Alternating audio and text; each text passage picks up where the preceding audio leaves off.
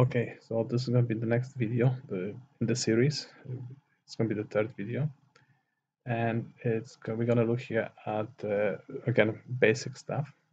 It's going to be the message box. So we're going to start from the basics. Okay, so here we have a message box signature function. So it's an integer.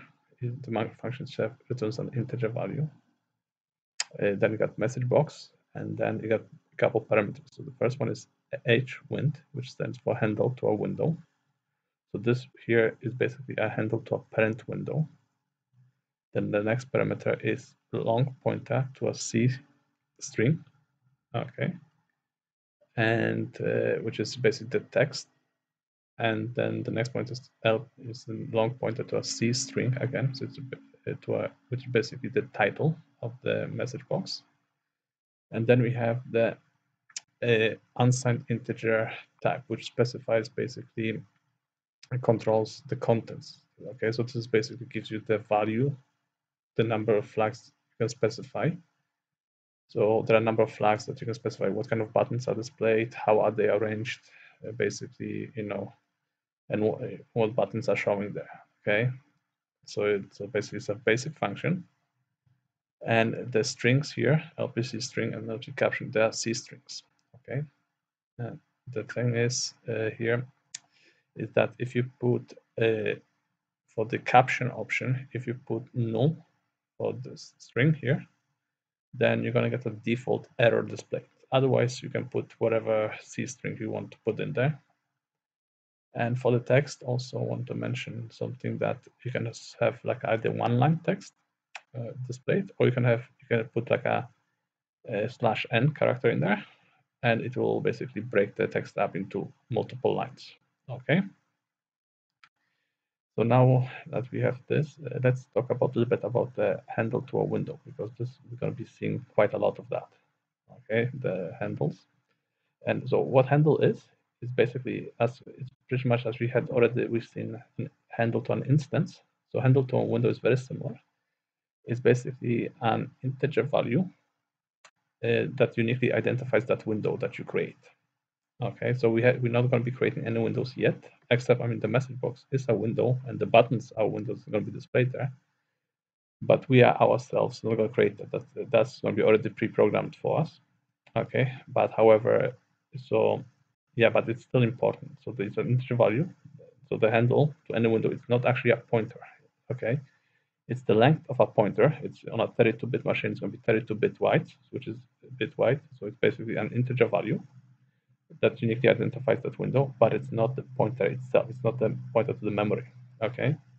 So what it is, like in a Windows operating system, a window is an object. It's not like a C++ object where you have, like a class object, but it's simply an object that is made up of several data structures that keep information about your window, such as its location, width, height, color to paint the non-client area, menu items, icons, the title, the state of the window, whether it's visible or not. It keeps that all information internally for itself.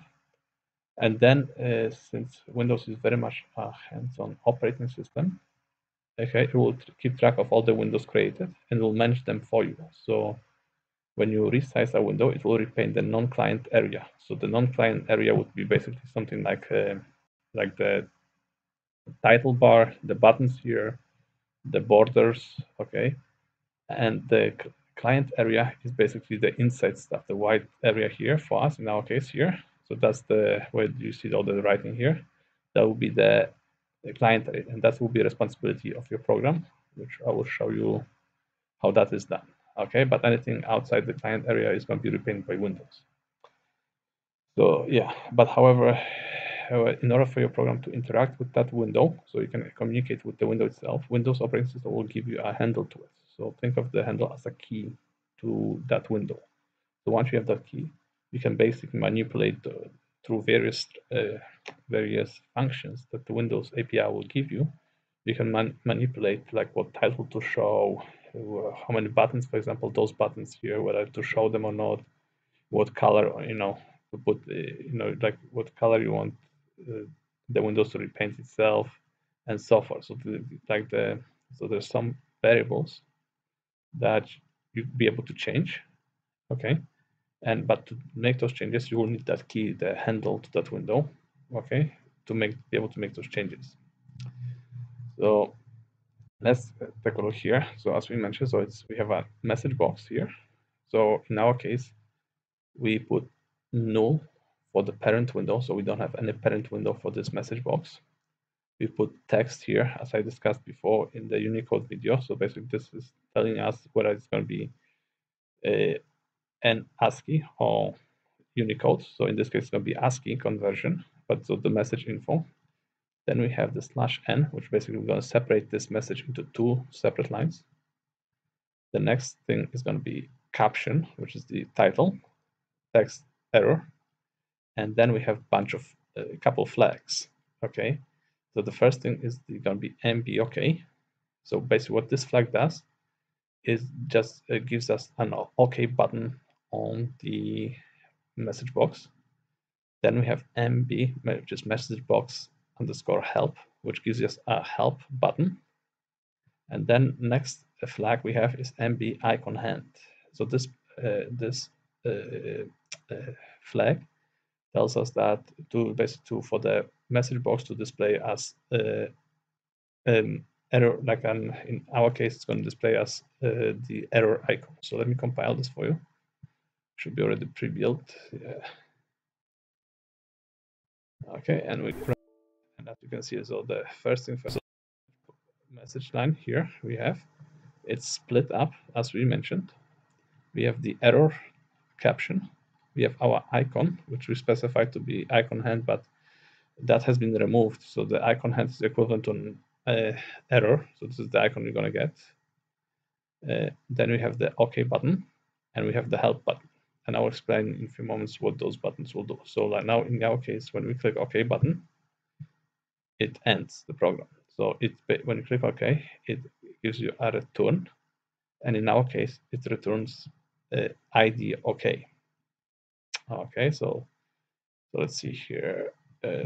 This is here. Okay, yeah. So return message window. So there are several options that the message box can return depending on what you specified for the flags. So for example, if you specify that you want to have a cancel button, then the return value will be ID cancel.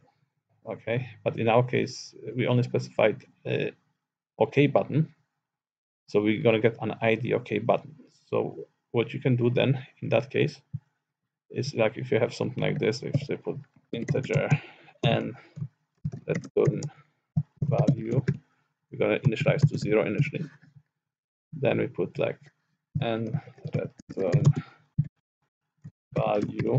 So this is going to give us the return value when the message box, when we click the OK button. And then if you want to test to see what kind of return value was made, so you can put like say if statement if and return value is equal to ID OK. Then you can do something with it, like you can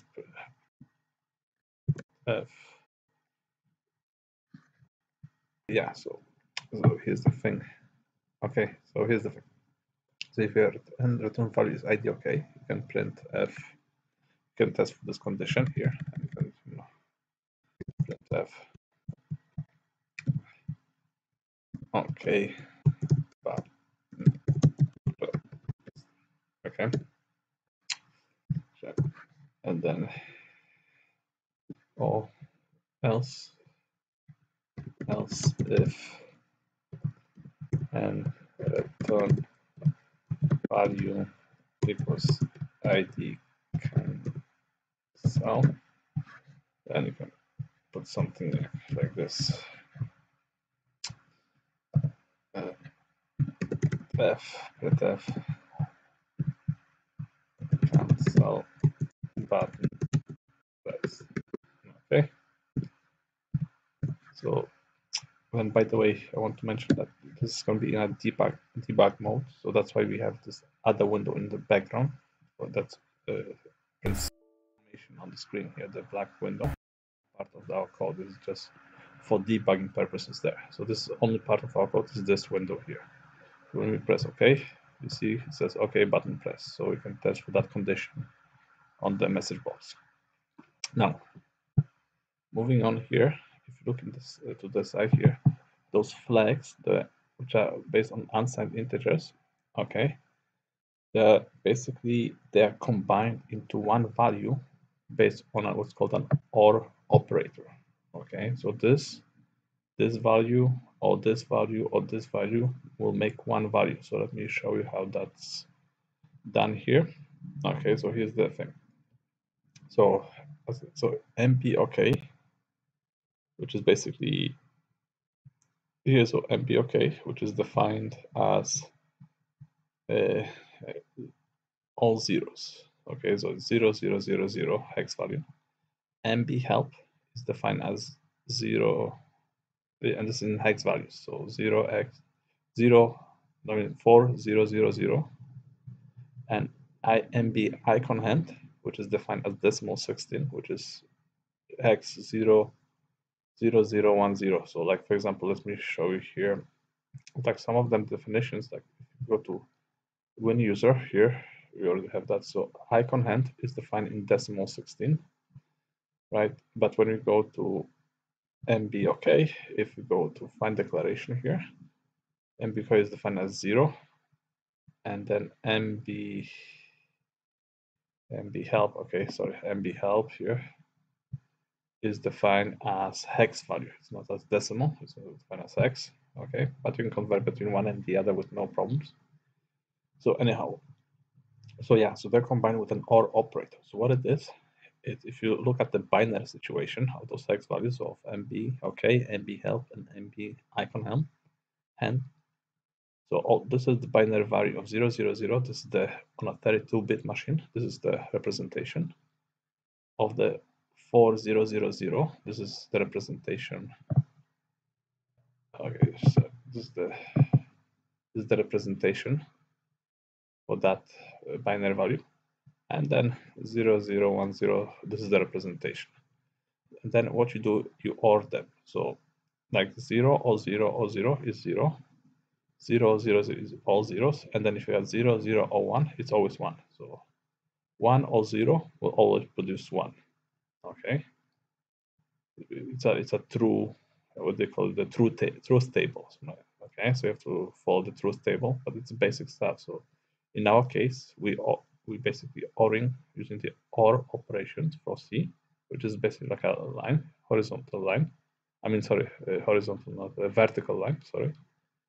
Okay, and then you combine them into one value. So the result will be hex value 4010. Okay, which is basically, if you combine this values, it will be produce this hex value, which is 16,400. So yeah, so in that will, based on that value, the system will generate our message box here as we have here. So let me just compile it again. That's the message box here. Now, as you can notice, the second thing, we have what's called a help button. This, I just added it for you because it demonstrates something a bit different what the message box can do. So what happens here when you press on help button, nothing happens, okay? But in reality, it is something is happening in the background. So what it is, if we go here, let's look at this. So we have our display. Let's assume we had a main window, which we don't. We don't have a main window. Like a parent window, we don't have it, but let's assume that we do have it. And then we have our message box here, okay? So if the message box has a parent window, so when you press the help button, what will happen, the Windows operating system here will send what's called the WM_help message to your window procedure. I will explain what a window procedure is in the next videos when we start to create our main application window. Okay, but I just wanted to add this for here to demonstrate that not all buttons return immediately. Okay, so like when you press OK, then you get a return value and the model message box goes away. But when you press help, it doesn't go away. What it happens is the Windows operating system will check for the parent window of that message box, okay, which is like in our case will be this background window here, and then it would send a VM help message to window procedure. okay, which I will explain in the next video what the window procedure is. Okay, so in this case, so from this video, I want you to take the main thing that you want to take out is very important, the handle to a window, because we're going to be using a lot this handle to window. So think of it as a key to your window, so you can manipulate the data of that window. Okay, so you can manipulate some of the features of that window. Okay, so that will be that's very important there. Yeah, so let me just go over here. Yeah, so the all operators, as the unsigned integer type is basically just one value, but you can have multiple values combined into one value using the all operator. And they're an unsigned integer, meaning they're just positive values. Okay. So I will end this video at this point, hopefully, and then we'll pick up with the next video. Should be now starting to go into the how to basically start programming for how to create the main windows, the application windows in our programs. Okay, thanks.